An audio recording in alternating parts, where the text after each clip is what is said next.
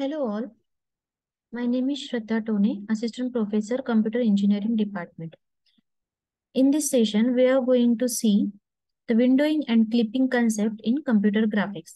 So first of all, we will see the introduction about what is the windowing and clipping.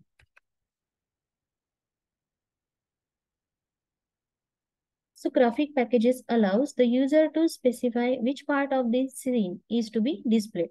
The process of selecting the part of the real world scene to display it on some device is called a windowing.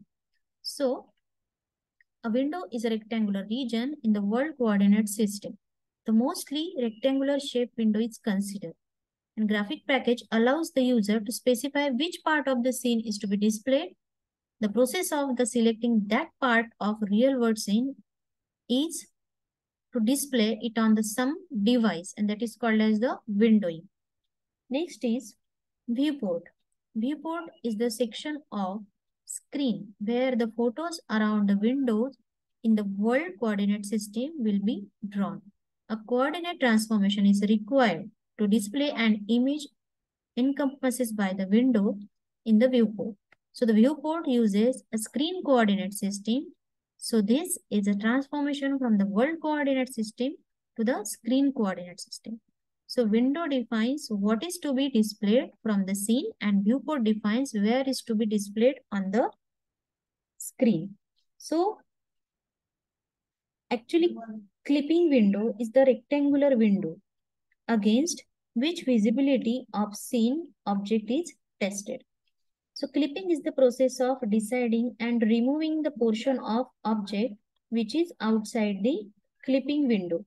The part of the primitives outside the clipping window is not drawn. Clipping region may be of any arbitrary shapes, but to simplify the clipping procedure, rectangular region is used. So here, user can select single or clipping multiple windows simultaneously. And clipping reduces the computations by not processing the unnecessary part of the object. So the visible region of the scene inside the clipping window is displayed on some devices. And the more formally, the world coordinate area which is selected for display is called as the window.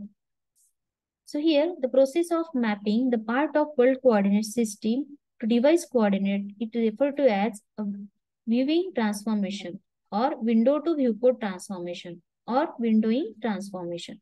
So here, we can say that it is a window, and the part of the suppose window we have captured and it is displayed on the viewport. So this will be the viewport. So if we clip this part of this image, and it will shown here the clipping portion of the images. So this is called as the clipping. Clipping is the process of deciding or removing the portion of the object which is outside the clipping window. So here user can select single or clipping multiple windows simultaneously, because clipping reduces the computation by not processing the unnecessary part of the object. So the process of mapping the part of the world coordinate system to device coordinate is referred to as a viewing transformation or window to viewport transformation or windowing transformation. This figure illustrates the concept of relationship of window and a viewport. So we can define the scene by creating here objects with their actual dimensions. So y max, y mean these are the actual dimensions called modeling coordinates or local coordinate or master coordinate, that is x of mc and x of yc. So here, once the object is designed, it is placed on the appropriate position in the scene using world coordinate system, which is shown in the figure number 1, that is XWC, YWC. The scene may be displayed on different devices, so it must be mapped to the proper dimensions to render it properly. So world coordinate are then represented in normalized coordinate, that is x of NFC and y of NC. So usually between 0 and 1. So this makes the system independent of the various display devices. These normalized coordinates can be easily scaled to fit on any size of the display by multiplying it with a proper scaling factor that is known as device coordinates, X of DC, Y of DC. So that is shown in this figure. So these are the device coordinates X of DC and Y of DC. So the sequence of coordinate transformation that is shown in the figure. So modeling coordinates, then these are the world coordinates. In C, we have to normalize that coordinates, and finally on the viewport, by considering the device coordinate, we have to display that the images. So the viewing pipeline is decided in this figure according to the descriptions.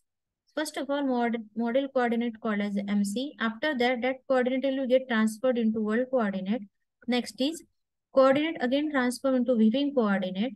And finally, that coordinates will be normalized according to the viewport. And that final normalized viewing coordinates will be shown on the device coordinates, or that coordinates will transform into the device coordinate. So in this way, the world coordinate system will be transferred into the device coordinate system. So as shown in this figure, we can view the scene on the device at a different locations by changing the position of the viewport. So the same window is mapped to the viewport. As shown in this figure, same window is mapped to the viewport, different size and location on the screen. So if I click this part, so if this device, according to this device, the window is shown will be slightly greater, and according to this viewport, window will be, clipped window will be shows slightly smaller than this upper viewport. So window is mapped to a viewport with different sizes and the location on the screen. So to achieve this zoom in effect, we shall map window with different sizes on the fixed size viewport. If the window size is made smaller, we get a zoom in effect, and if the window size is made larger, we get a zoom out effect. So the panning is achieved by moving a fixed size window over various positions in the scene. So these are all about windowing and clipping in the computer graphics. Thank you all.